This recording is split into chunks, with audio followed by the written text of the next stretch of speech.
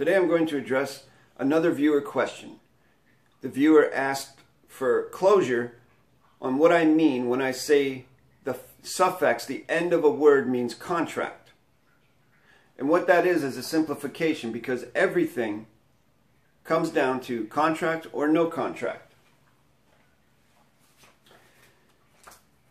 So these are suffixes that mean contract. It's by no means a comprehensive list. I'm sure I missed some, but these are most of the most used ones. And you will find when you parse these, if you look them up in an etymological dictionary, 99.9% of them will start off saying that they are a word-forming element. Or they will say it's a quality of, a condition of, a function of, belonging to, etc., etc. Which all can be boiled down to contract. If you see these at the end of a word, it means they have a contract with that word, or, depending upon how it's used, the claimant using the word has a contract with that word. For example, knowledgeable.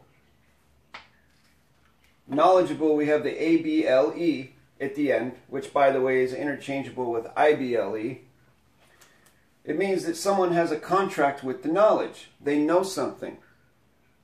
Say, I know correct language, correct sentence structure. I have a contract with it because I know it. I'm knowledgeable. I'm of the knowledge, with the knowledge, for the knowledge, and by the knowledge. And then this word, vacation, ION, which just means you have a contract to vacate. I'm going on vacation and I'm vacating the premises. That's why they mean contract, and it boils down to contract or no contract. And here's an example of 3 suffixes that mean no contract. Why do they mean no contract?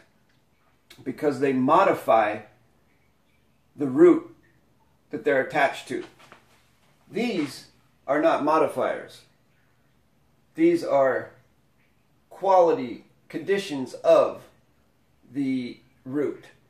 They have a contract with the root. They're working with the root. This modifies and changes it.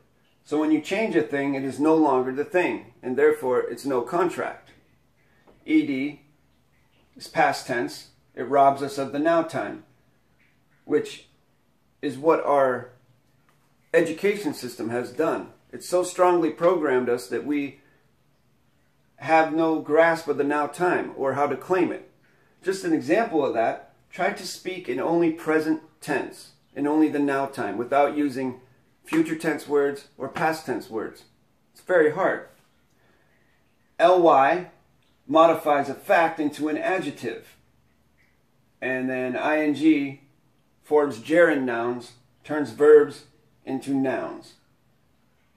And nouns, as we know, NO means no, UN means no. So you have your no contract and your contract. I hope this has provided some closure for you. If you have any more questions, feel free to contact me in the private and the confidential at the email address listed in the description below the video. Thank you very much for watching.